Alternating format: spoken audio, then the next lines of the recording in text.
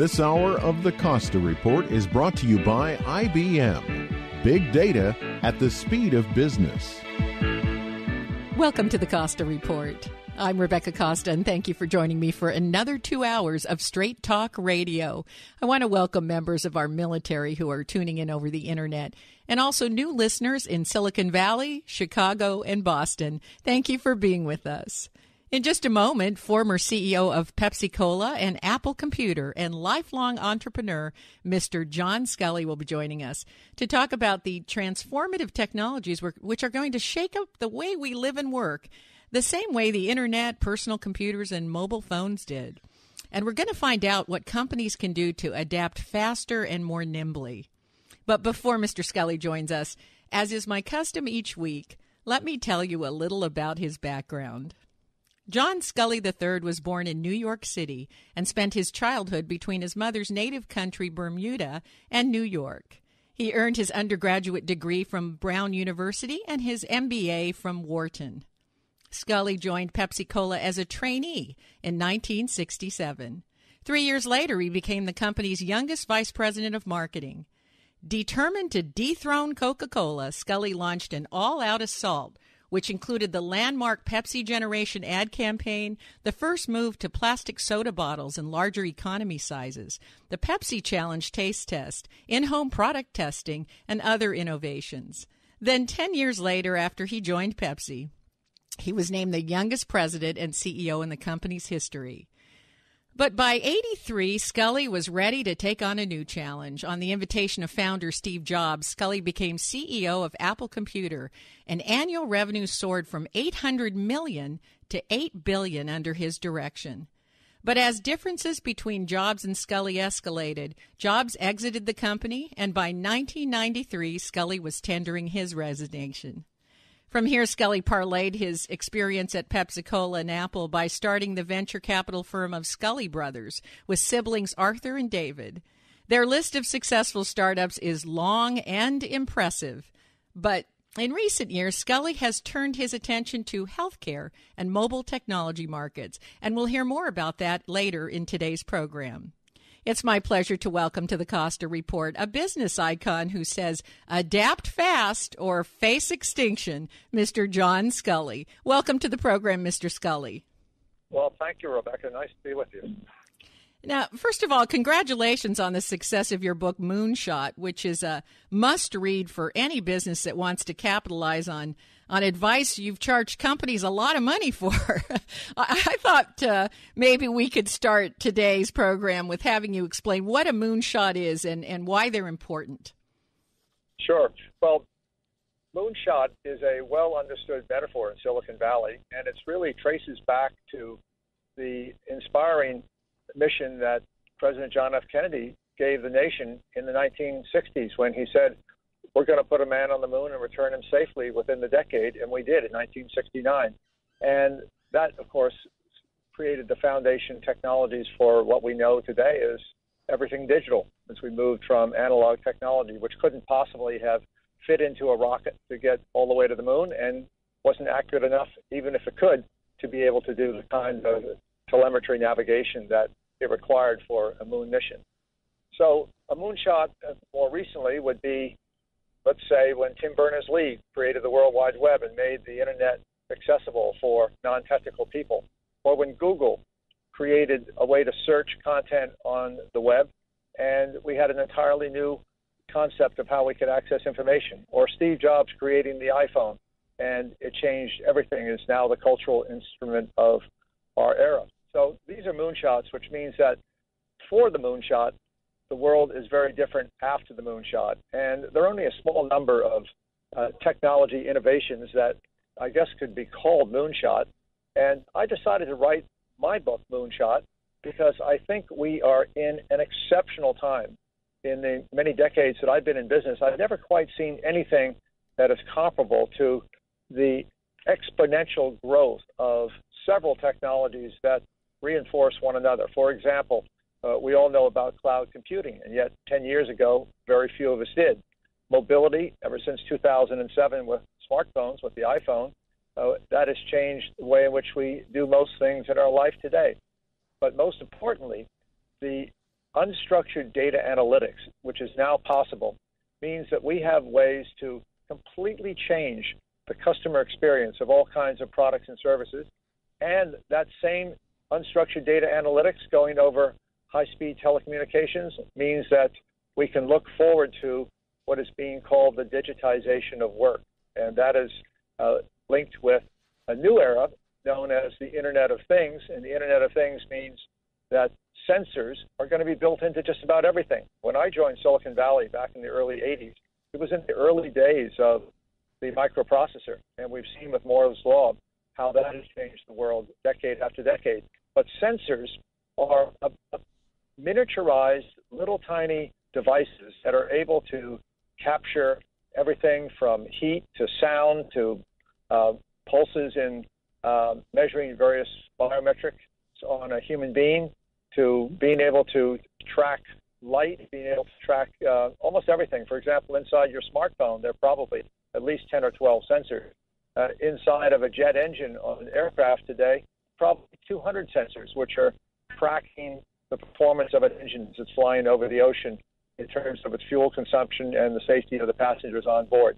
So these little sensors are communicating not to people, but they're communicating machine to machine.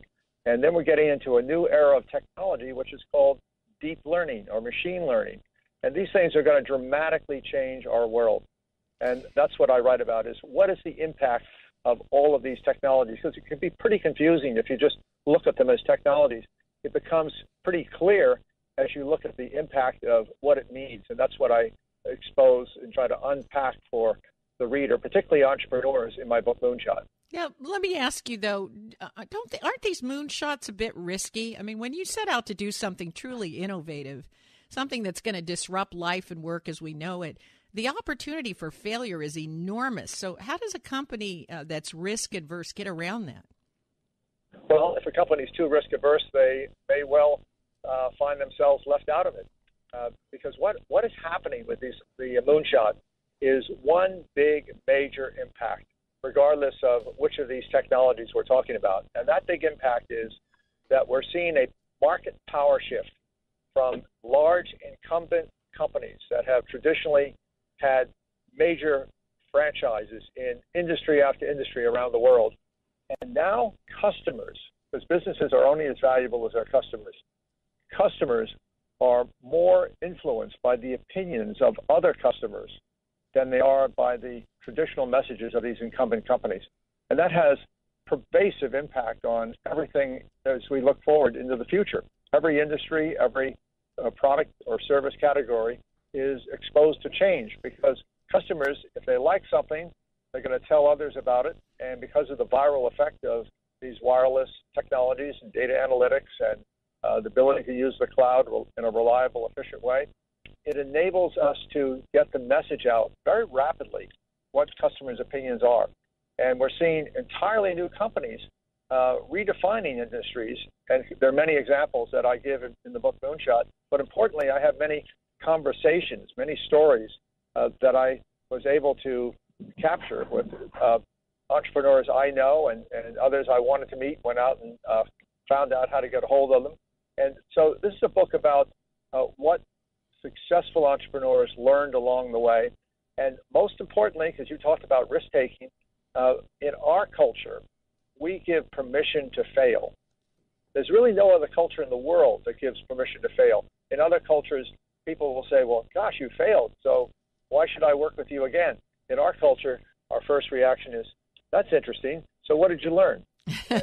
That cultural advantage that we have, which means that you can actually exploit failure. Failure can actually become a resource. Well, that's a very good point, and we're going to talk about that when we come back from our first break. And when we do come back, we're going to find out where the next moonshots are likely to appear. You're listening to the Costa Report.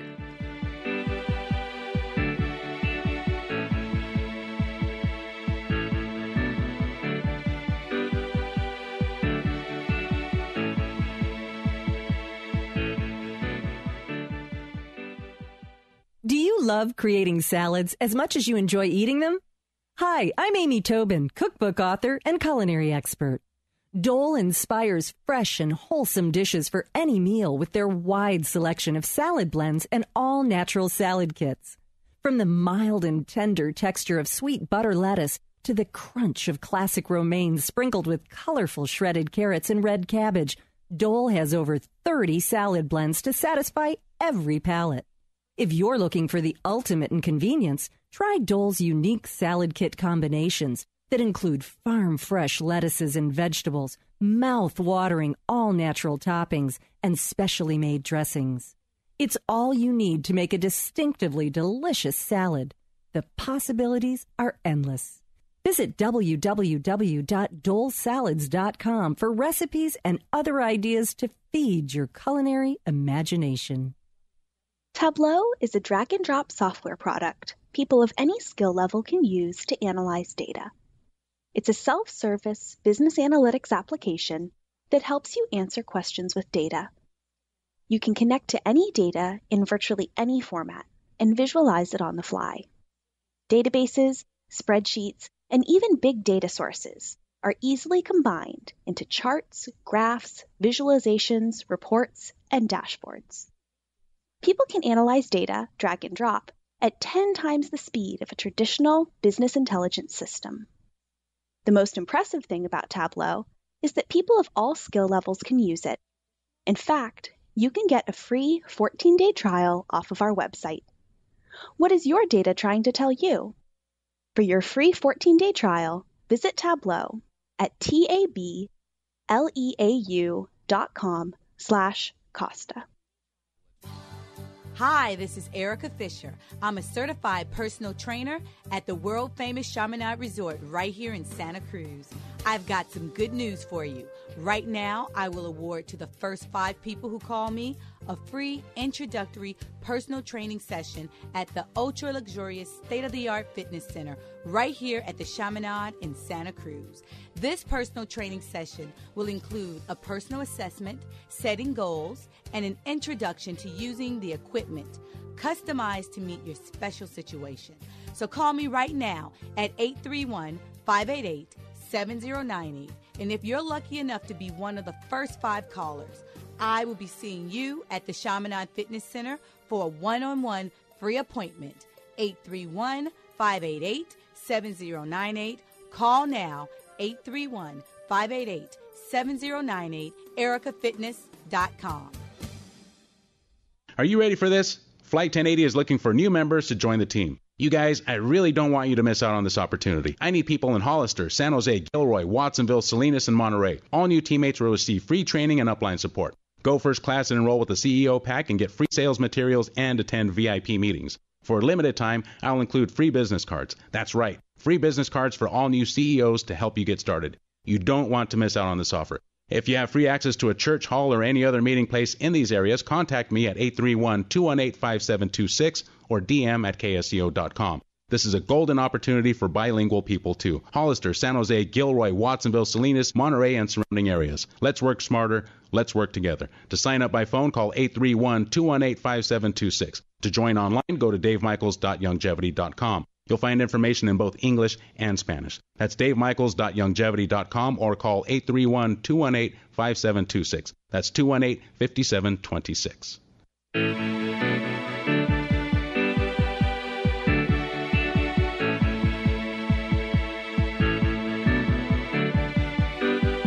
Welcome back to the Costa Report. I'm Rebecca Costa, and my guest today is former CEO of Pepsi-Cola and Apple Computer and legendary entrepreneur Mr. John Sculley. And before the break, you were talking about the culture in the United States, which tolerates failure, which isn't true elsewhere.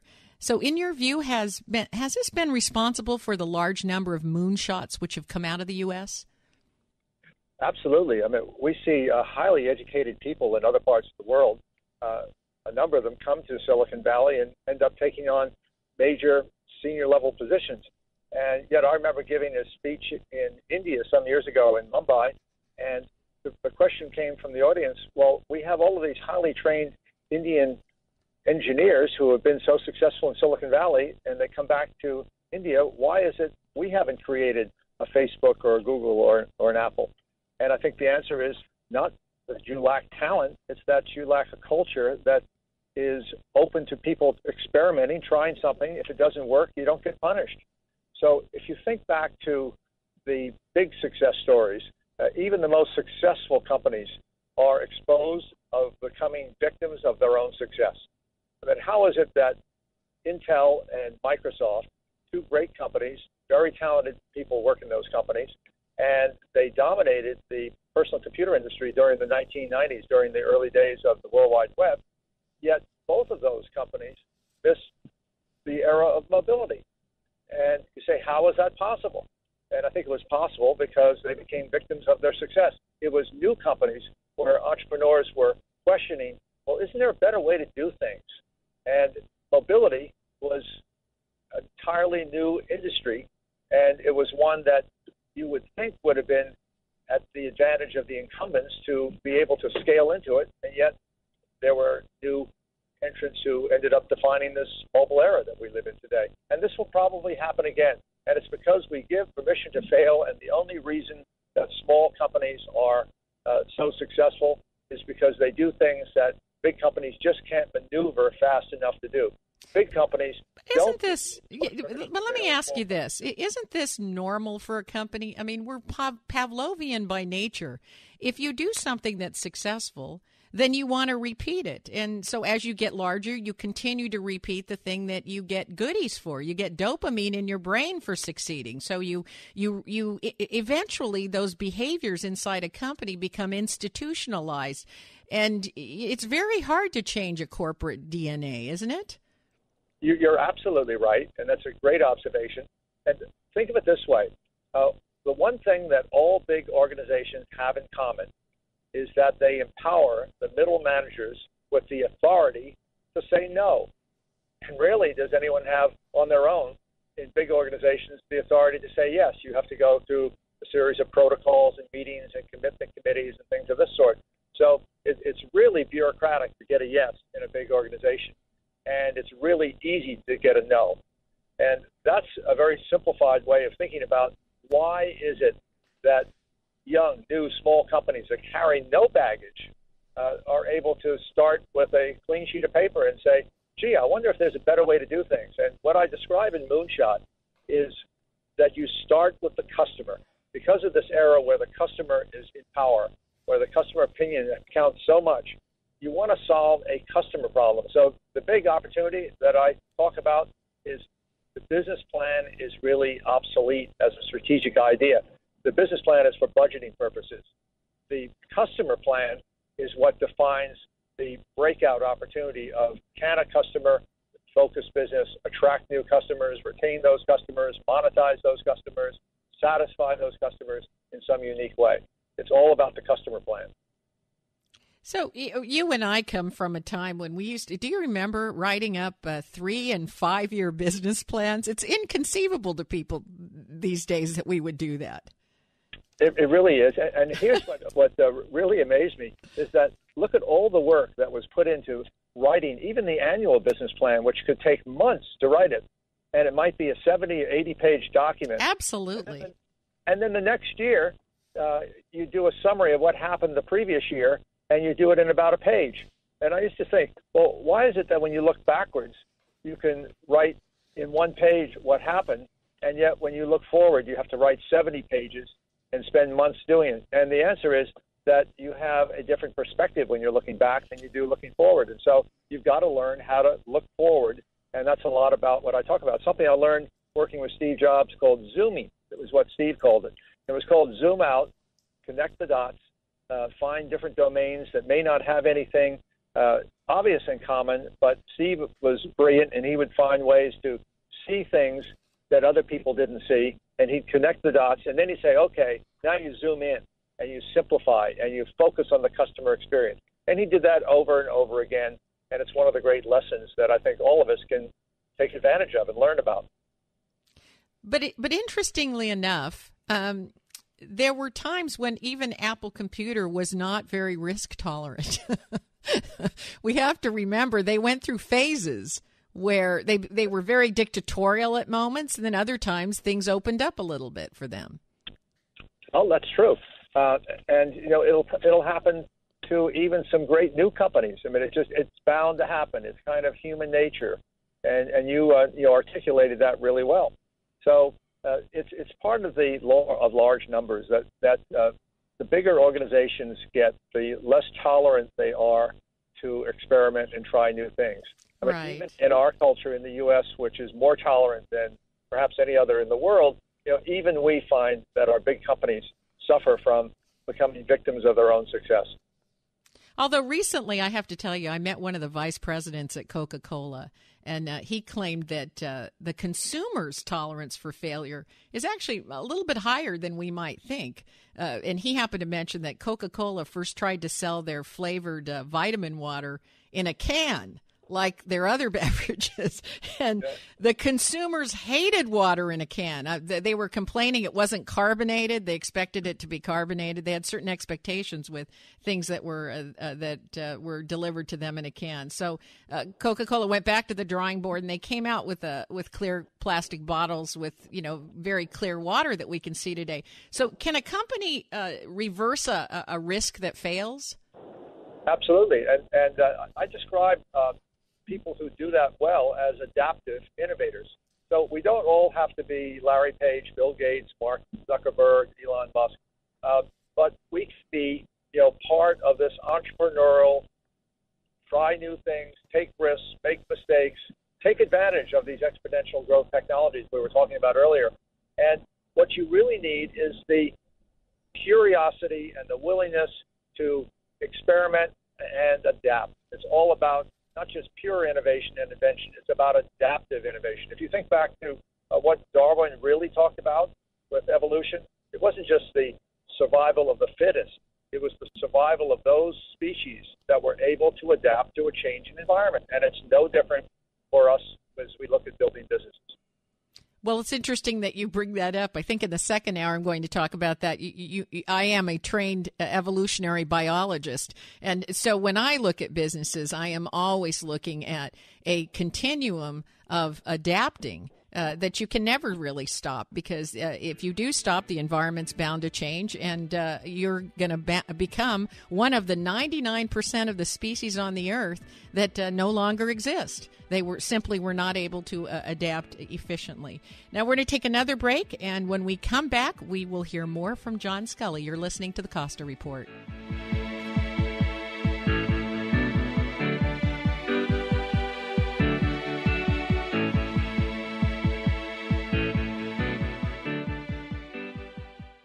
In the opening of All Quiet on the Western Front, Eric Maria Remarque wrote, "This book is to be neither an accusation nor a confession, and least of all an adventure, for death is not an adventure to those who stand face to face with it. It will simply try to tell of a generation of men who, even though they may have escaped its shells, were destroyed by the war. Today, Project Healing Waters offers men and women that have escaped the shells of war the opportunity to heal by teaching our returning veterans to fly fish in some of the most beautiful, tranquil rivers in our country. These natural surroundings have the ability to restore the human spirit, and with your help, Project Healing Waters is able to reach out to thousands of our men and women in the military every year. For information on how you can help, go to projecthealingwaters.org. Please give, and give generously to those who have put their lives on the line for you. That's projecthealingwaters.org. Help those who have escaped the shells of war and need your help to come all the way back. Imagine a medical system that offers the range of care you want with the electronic communication you need. Physicians Medical Group of Santa Cruz is that care provider. With hundreds of independent doctors sharing information with each other, labs, hospitals, and pharmacies electronically, your PMG physician is looking at real-time data about your real-time care needs. Visit pmgscc.com. Prices are for base buildings only and may not be available in some areas. This is an alert. If your business or church is building this year, you're about to pay more than you should.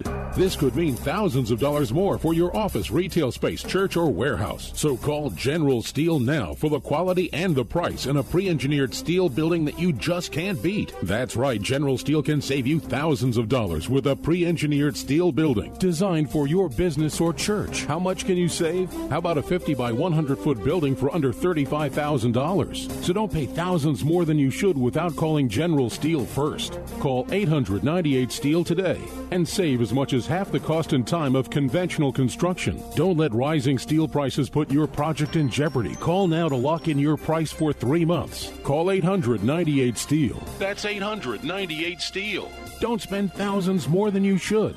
Call 800-987-8335. Hi, I'm George Norrie from Coast to Coast AM. KSCO is one of my favorite stations because it's all about being independent. And that's why I'm intrigued by the novel and creative way that MZ has managed to keep KSCO going and growing in an age when most advertising revenue-dependent companies are going out of business. It's called Longevity, an essential life sciences company with a simple message. 90 for life, which means take all 90 nutrients the body needs to maintain health and live longer. The Longevity business opportunity may be the ideal home-based business for you because it's a good business that helps others. It costs very little to get going, and all the training and support is available to you for free. I encourage you to attend the free business meetings that Dave Michaels puts on at KSCO Studios each Monday evening at 7:15, just after he lands Flight 1080. Go online at kscoteam.com to check out the business. That's kscoteam.com.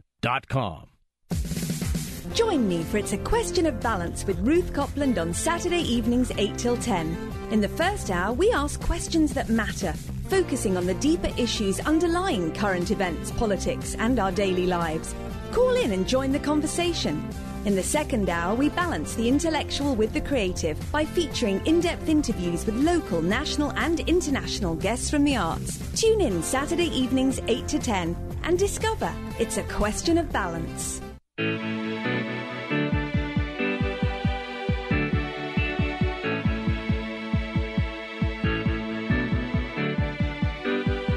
Welcome back to the Costa Report. I'm Rebecca Costa, and my guest today is John Sculley.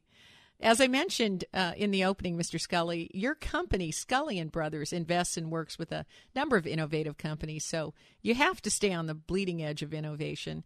And you mentioned sensors, but where else do you think we're going to see the most transformation? Well, I think we're going to see the transformation in what's called the infrastructure as a service. If you think back in Silicon Valley in the early parts of the 21st century, a lot of the venture capital investment went into new technologies, and we're benefiting from those investments as huge industries have emerged with cloud and mobility and data analytics and things of that sort. But what we're seeing now is that new infrastructure is being created, redefining industries that uses technology but aren't necessarily technology companies per se. An example of that would be Uber. Uber is less than 5 years old. It's valued at $45 billion. It uses technology to enable drivers in black cars to be able to simplify and deliver a much higher customer experience than was possible by trying to hail a taxi when it's raining out in San Francisco or in Santa Cruz. And so infrastructure as a service, whether it's Airbnb or whether it's some of these courier services that say they're going to enable you to order something on e-commerce and get it delivered to your home within an hour. These are infrastructure as a service. They're using technology. They aren't technology companies per se. And that's a huge opportunity. And we're seeing every industry is going to be open to that kind of change. And McKinsey & Company calls it the digitization of work. And we've seen large corporations like Cisco and Intel and GE have said that they're actually betting their future on the digitization of work. And that's a lot of what we see with the introduction of manufacturing back to the U.S. using these new technologies. And by the way, using a lot of sensors and robotics as well. Well, that is quite a change because in the past, service companies have had a very difficult time getting capitalization. That's right. And now we're seeing that suddenly, if you rethink what is a service company as a disruptor that can dramatically change an entire industry, like the taxi industry was an industry of about $140 million in San Francisco. Well, since Uber was introduced, Uber's revenue alone in San Francisco is almost $500 million. And so you not only can replace something that was done before or expand the market that was there before, but you can do it in a very innovative way. And infrastructure as a service is a big opportunity. But let me take you in even a different direction to show you how wide the opportunity is. You mentioned earlier that you're an evolutionary biologist by training. Yes. And nothing is more interesting to me than the opportunities to reinvent medicine as we've known it. It's called precision medicine. And what it means is that we're now able to think about using big data analytics, using the human genome sequencing, which companies like Illumina have gotten down to 37 hours. There are people who are now working on getting that down to less than a minute, getting the cost down from $1,000 a person to sequence a human genome down to less than $100, and it'll go much lower than that. And then you start to think about sensors and being able to embed miniaturized sensors inside a human and being able to track, for example, the genomics, the number of genes. As you know, we have about 26,000 genes. We have 2 million proteins and the ability to monitor a protein. So, for example, take ferritin, which is an iron protein. If that protein is off, you can create a customized, personalized medication for an individual. And we're already seeing, when you look what's happening with some of the stem cell research that's going on to be able to use transduction to take white blood cells and then be able to then convert that into what are called cancer-killing T cells, and using both stem cell therapy and using cancer-killing T cells, we're seeing entirely new approaches to medicine. And all of this is being enabled by many of these same technologies I was talking about earlier: cloud, sensors, big data analytics. Well, it's interesting, big data analytics is really leading to predictive analytics, which in turn is creating this field of predictive medicine, if you will. When you look at the breakthroughs that we've had in genomic sciences and now new sensor technology, and then we haven't even begun, you and I haven't even begun talking about nanobots, which are now being miniaturized to the size of a human cell. I mean, when nanobots can be programmed to eliminate pre-Alzheimer's plaques and cancer cells, medicine will be, diseases will be treated from inside the body. And I would venture to say that this idea that we're invading the body from the outside in is going to look pretty prehistoric. Well, that's such a great introduction to a field. We could spend the whole show just talking about that. I think it's so interesting what's going on with the use of predictive analytics and being able to look at things from cell-addressable monoclonal antibodies to being able to, as you say, actually go in and think about medicine at the molecular level. Absolutely. We're going to look back at medicine 50 years from now and say, what were we doing with chemotherapy and radiation? Oh, well, the idea that we were lopping off body parts to cure people, if that isn't going to look savage, I don't know what is. Right. It's going to look pretty bad. But when you're an evolutionary biologist, you're looking at the long haul of human history, and it really is a humbling experience to know that 1 million years from now, we are the Neanderthals.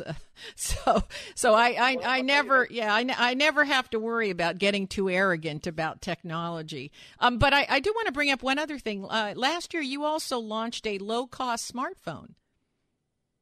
Yes, we have just started that, and it's a Silicon Valley designed smartphone.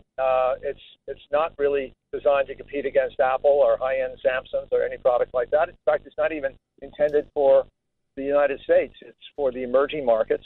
And the reason is that we're in an era of commoditization of the technologies that go into smartphones, and it is now totally practical to build a very high-quality smartphone, 4G smartphone, that you can sell for under $150. And we are doing that, but our differentiation, because, by the way, there are literally hundreds of Chinese factories that are working on products exactly like this. So someone would say, well, why in the world would you go into that business? I'm glad you brought that out. I was going to ask you, are you late to this market, and why not introduce it in the U.S.? Well, first of all, I think we probably wouldn't be successful in the U.S. The U.S. doesn't need this, but in the emerging markets where you have almost 40-50% of the population is under 30 years of age, and these people have a different buying habit than we do. They don't have personal computers. They have smartphones. They have tablets, and they buy them more than one time a year. And so there's a real opportunity to bring to them products that are designed with the care and attention to fit and finish. And remember, this is fashion electronics.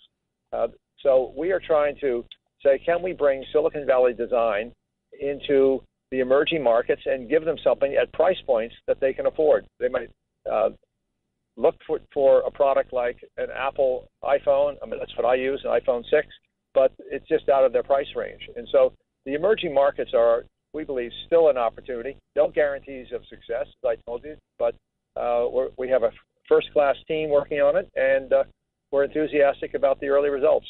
So you're marrying portability of the phone with fashion, so to speak, and at a lower price point. And it was very interesting that you chose the Chinese and Singapore market, and then I believe, if I have this right, you plan to expand into Africa, South America, and Eastern Europe as well. Now, we're going to have to get ready to take another break, but I have to tell you, I was absolutely fascinated by this cell phone because I understand why you didn't introduce it into the United States.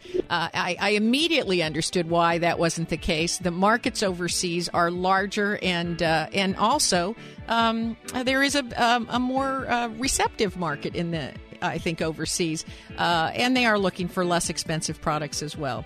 But I do think there's probably a market here. I don't think everybody can afford an Apple iPhone. But we're going to take another break. Stay right where you are. We'll be right back with more from John Sculley. You're listening to the Costa Report.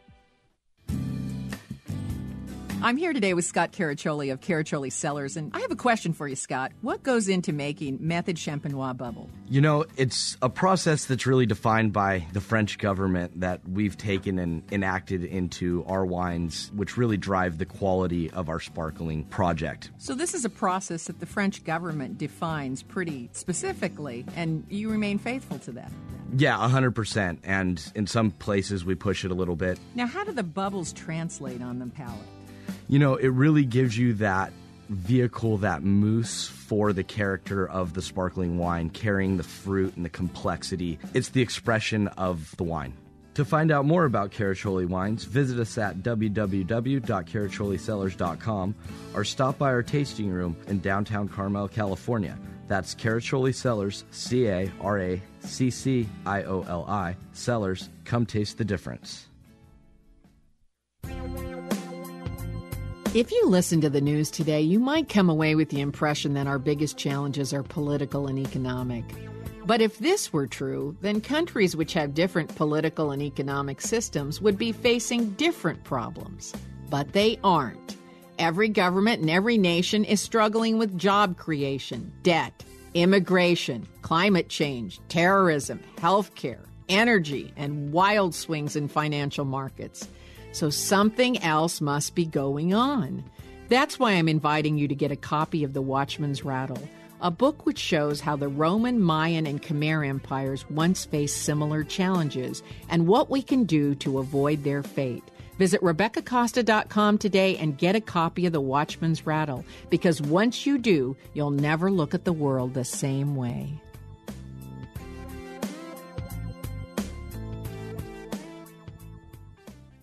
Hi, Registered Pharmacist Ben Fuchs here. I've been studying healthy bodies for 35 years, and what I've got to tell you may shock and surprise you, but if you listen up, it may change your life. Lecithin is an active ingredient in bile, the body's soap or detergent that's charged with the role of dissolving fatty substances from foods so that the rest of the body can have access to them. Lecithin can also help the body absorb minerals like calcium and magnesium. And because it's so readily available as a dietary supplement, and it's really inexpensive, it's a cheap way to support health and wellness. Because lecithin is found throughout nature, there's lots of foods you can use to give yourself a lecithin bump. You can get lecithin in organ meat, seeds, and butter. Eggs are nature's richest source. Because cholesterol is also dissolved in bile, lecithin can protect you from gallstones too. Gallstones can result from poorly dissolved or crystallized cholesterol. Under ordinary and healthy circumstances, cholesterol stays in the bile. However, if our cells are making too much cholesterol, it can precipitate out in crystals and form little rocks or stones, so-called gallstones, which can clog up the tiny tubes in the gallbladder. If this sounds familiar, the last thing you want to do is what 500,000 people do every year, and that's have your gallbladder removed. If you have a history of gallstone formation, you want to make sure you're using lecithin,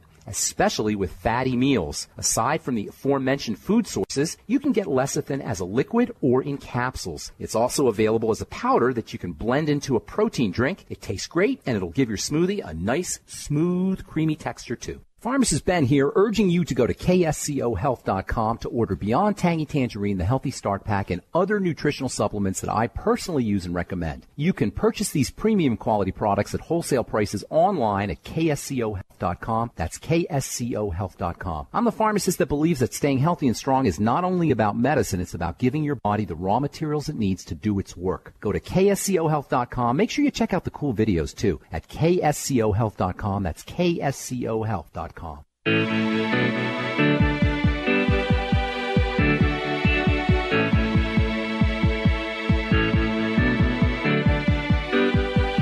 Welcome back to the Costa Report. I'm Rebecca Costa, and my guest today is John Sculley.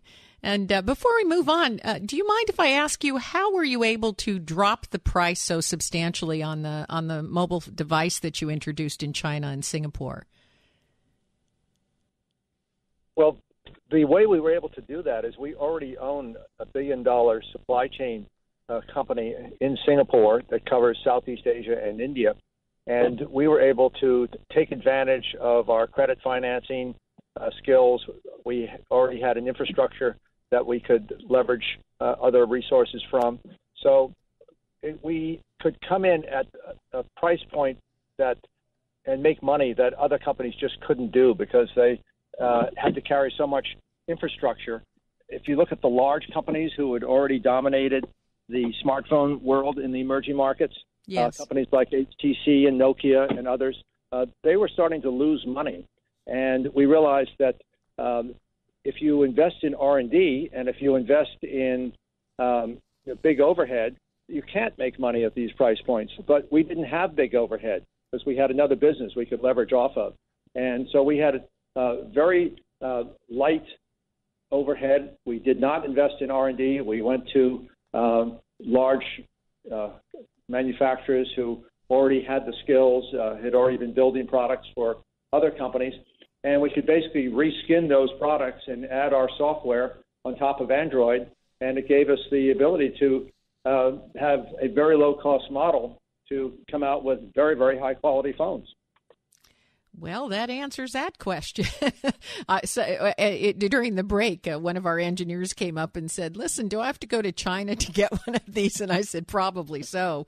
And he said, well, how were they able to do it? And I said, well, Mr. Sculley's a sharp guy, and if there's a way to enter a market, a mature market, and bring about change, he's probably the right steward to do it.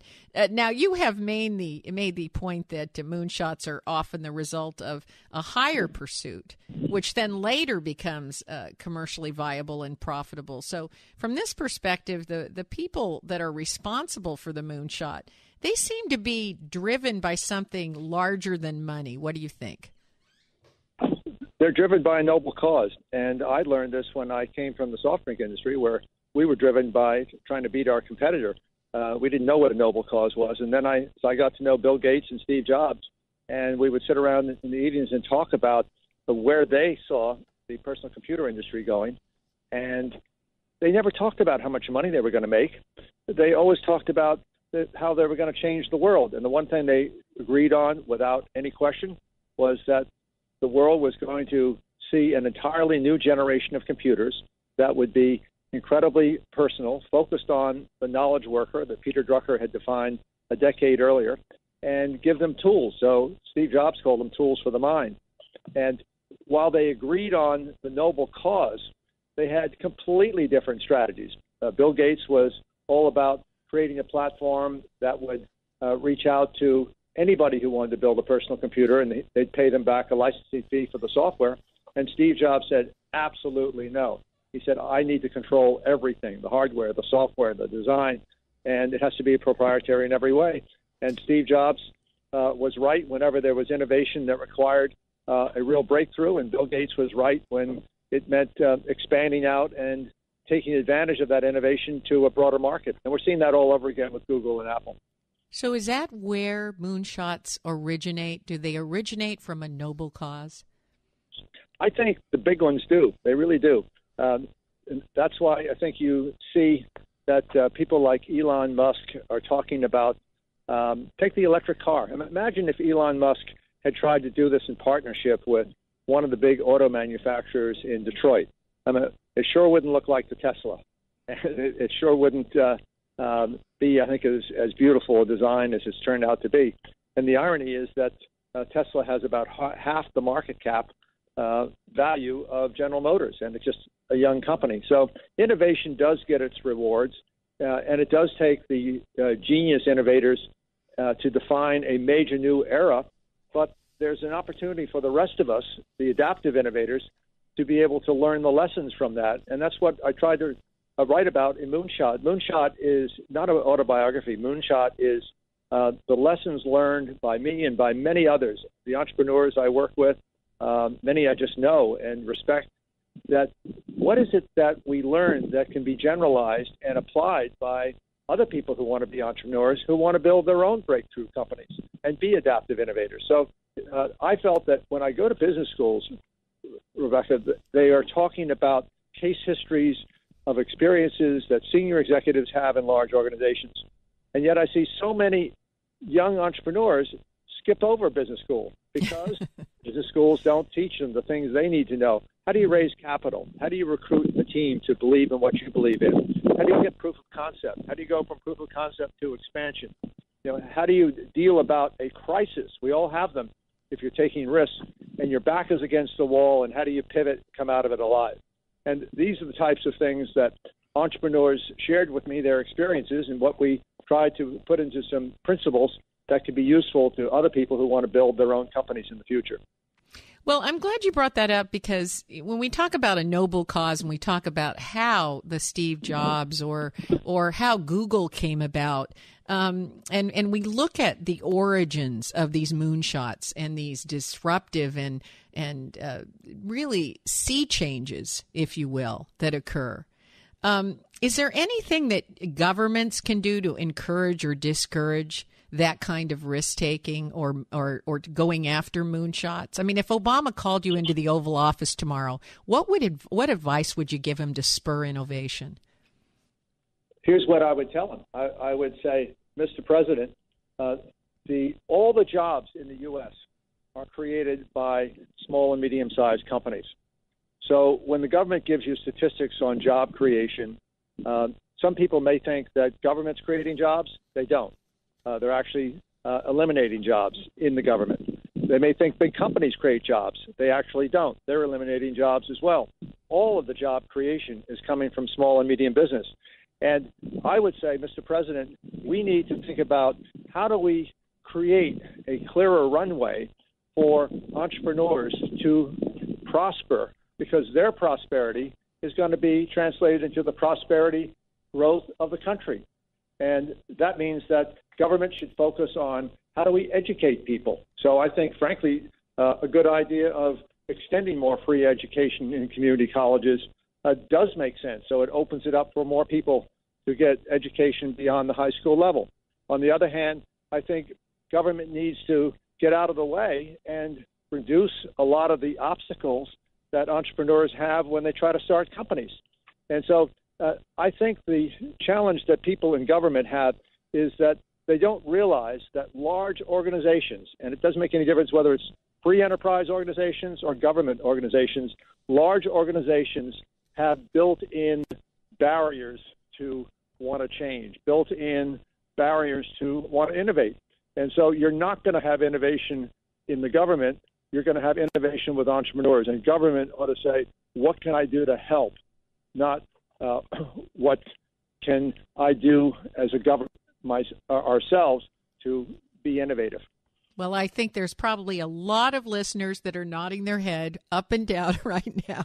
If I know our listeners, they'll be emailing me and saying, have John Sculley come back again.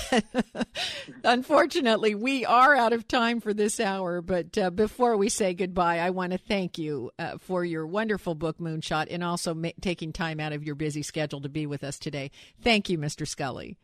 Thank you, Rebecca. Nice to be with you. And you can get Moonshot at Amazon. We have audio books. We have e-books and hardcover books, and thanks a lot for letting me come and talk about it. Absolutely. Come back soon.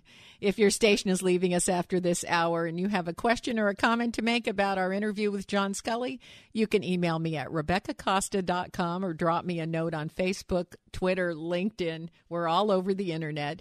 And if you joined our broadcast late or missed the interview with John Sculley and you want to listen to what previous guests had to say, remember you can always download episodes of the Costa Report from our website, Apple iTunes, Podbean, and our YouTube channel. And you'll also find our weekly radio blog posted every week on our webpage. The blog captures the headline news from every interview, so if you ever have to miss a program, and I hope you won't, you can still read the blog. It's short, to the point, and guaranteed to make you feel a whole lot smarter. My guest next week is former Senator from Texas, Phil Gramm, who says Clinton found a way to work with the Republican Congress, and Ronald Reagan never let partisan crossfire stop him. Find out why Gramm says Washington is on the move again. Don't miss Senator Phil Gramm next week on the only weekly news program that puts policy ahead of politics. Now stay tuned for a second hour of Straight Talk Radio. You're listening to the Costa Report.